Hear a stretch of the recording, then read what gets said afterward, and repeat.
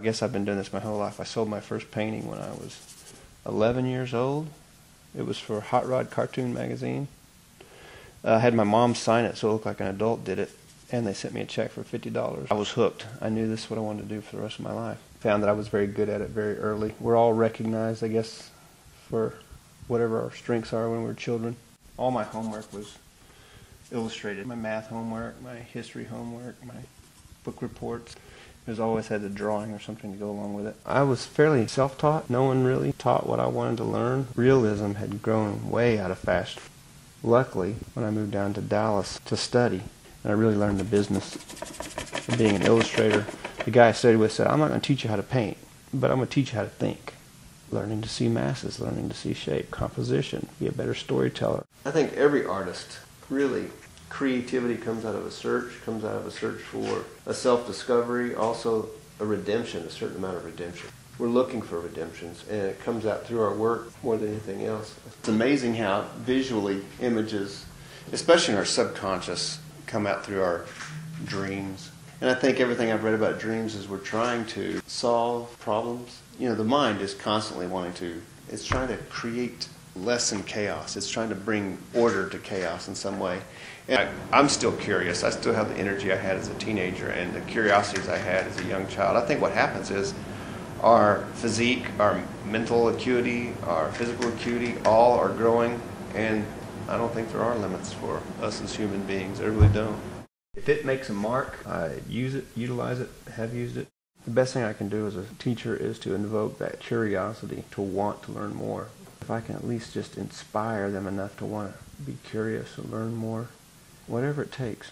As a painter, I'm dealing with value and color, still major plane, those kind of large masses and shapes. Like I said, keep it vague. Only when I need specificity will I bring in specificity. Otherwise, my eye on its own, it just can't help it. It's going to organize what it wants to organize. And let the imagination and the eye do what they do.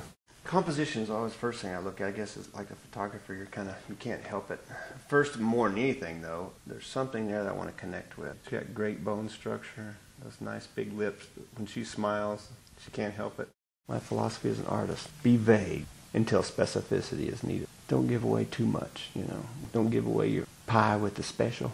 A good brush is one that can hold its point. It doesn't have flyaways in it, that sort of thing too, for detail work. But at the same time, once it's gotten past that, some of these bigger brushes, they build up paint in them, and so they get stiffer and stiffer. But then they turn into great scrubbing brushes, because now it's stiffer than it would be when it was new. So use it to even scrape paint away. And occasionally you'll see me with 5-10 brushes in my hand. Arcs to lights usually, as if I'm looking at her out of focus. And it all comes together eventually, like the photograph is coming into focus. Rembrandt's always going to be up there at the top, the way he painted. I love Vermeer for his light. I love Rockwell and some of the Victorian painters for their ability to tell stories. I love Mucha for his sense of design. I love Bouguereau for his facility just to paint flesh. One of the most realistic painters. Some of the modern painters, there's a whole group of what they call Nouveau Realists or Nouveau Realists. Realism is coming back in leaps and bounds.